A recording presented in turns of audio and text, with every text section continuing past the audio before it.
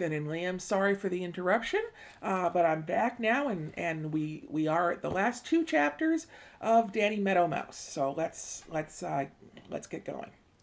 Chapter 23, Reddy Fox Grows Curious. Danny Meadow Mouse had sat perfectly still for a long time inside the old tomato can in which he had found a refuge from Redtail the Hawk.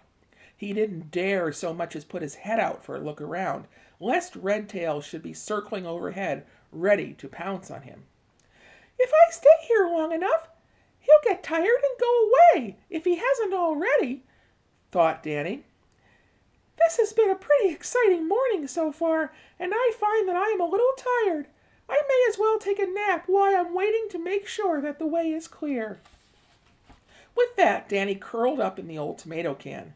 But it wasn't meant that Danny should have that nap. He had closed his eyes, but his ears were still open. And presently he heard soft footsteps drawing near. His eyes flew open, and he forgot all about sleep, you may be sure, for those footsteps sounded familiar. They sounded to Danny very, very much like the footsteps of, whom do you think? Why, Reddy Fox!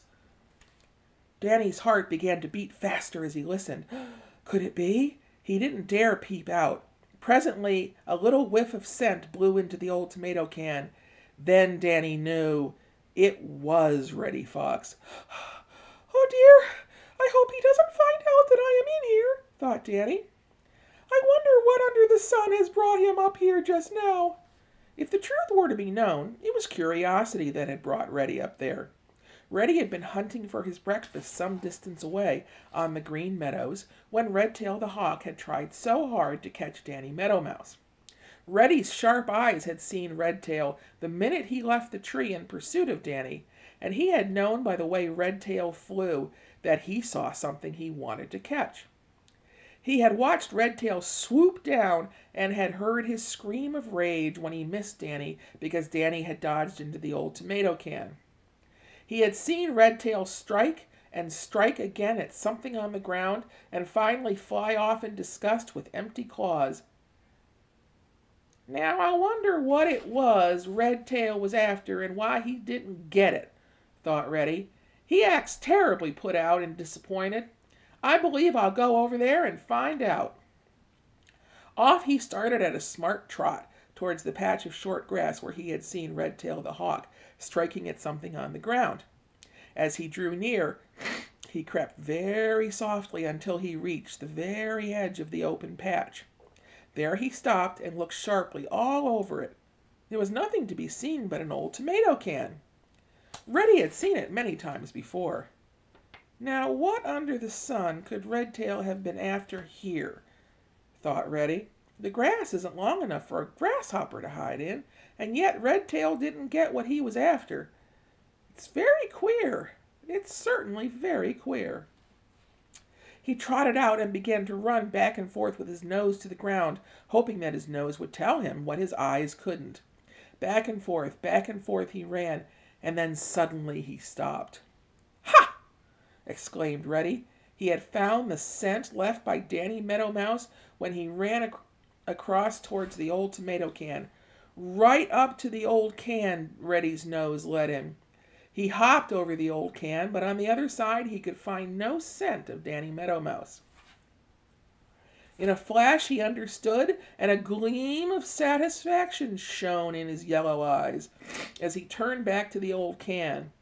He knew that Danny must be hiding in there. "I've got you this time," he snarled as he sniffed at the opening in the end of the can. Chapter 24, Reddy Fox Loses His Temper. Reddy Fox had caught Danny Meadow Mouse, and yet he hadn't caught him.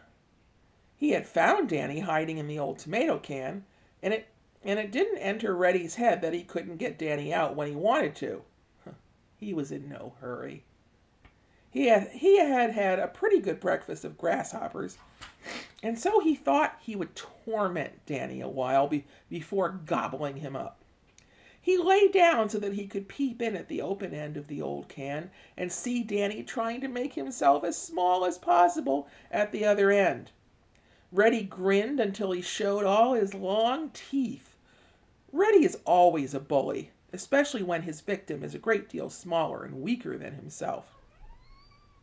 "I've got you this time, Mr. Smarty, haven't I?" taunted Reddy. Danny didn't say anything.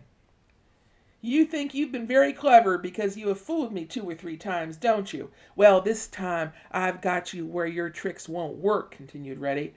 "So what are you going to do about it?" Danny didn't answer. The fact is, he was too frightened to answer. Besides, he didn't know what he could do. So he just kept still, but his bright eyes never once left Reddy's cruel face. For all his fright, Danny was doing some hard thinking. He had been in tight places before. Okay, that's my cat's tail over the camera lens. Now stop that. Kitty, stop. Behave yourself. Do you want to get on camera? Do you want to talk to Finn and Liam? Oh my goodness, you're so big. Yes, say hello. Say hello to Finn and Liam. And now say goodbye. Goodbye. Let's see. For all his fright, Danny was doing some hard thinking. He had been in tight places before and had learned never to give up hope. Something might happen to frighten Reddy away. Anyway, Reddy had to get him out of that old can before he would admit that he was really caught. For a long time, Reddy lay there licking his chops and saying all the things he could think of to frighten poor Danny Meadow Mouse. At last he grew tired of this and made up his mind that it was time to end it and Danny Meadow Mouse at the same time. He thrust his sharp nose in at the opening at the end of the old can, but the opening was too small for him to get more than his nose in, and he only scratched it on the sharp edges without so much as touching Danny. "I'll pull you out," said Reddy, and thrust in one black paw. Danny promptly bit it so hard that Reddy yelped with pain and pulled it out in a hurry. Presently he tried again with the other paw. Danny bit this one harder still, and Reddy danced with pain and anger. Then he lost his temper completely, a very foolish thing to do, as it always is. He hit the old can, and away it rolled with Danny Meadow Mouse inside. This seemed to make Reddy angrier than ever. He sprang after it and hit it again. Then he batted it first this way and that way, growing angrier and angrier. And all the time Danny Meadow Mouse managed to keep inside, although he got a terrible shaking up. Back and forth across the patch of short grass, Reddy knocked the old can, and he was in such a rage that he didn't notice where he was knocking it to. Finally, he sent it spinning into the long grass on the far side of the open patch, close to one of Danny's private little paths.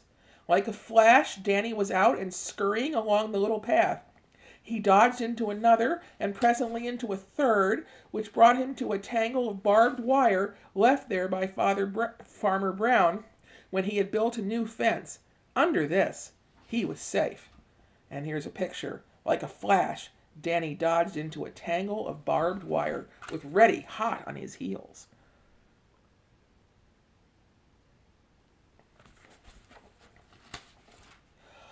Phew! Exclaimed Danny, breathing very hard.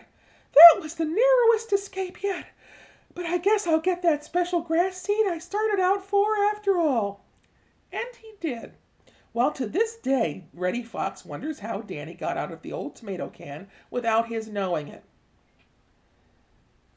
And so you see what temper does for those who give it rein. It cheats them of the very thing they seek so hard to gain. Danny has had many more adventures, but there isn't room to tell about them here. Besides, Grandfather Frog is anxious that you should hear about the queer things that have happened to him. They are told in the next book. The end. I hope you guys have enjoyed listening to this book as much as I have enjoyed reading it to you. I love reading aloud, and if you ever get tired though of the books, let me know, and I'll stop recording them. But the next book we're going to read is The Adventures of Grandfather frog. And I'll tell you why that name is so important to everybody in our family. See you next time. Bye.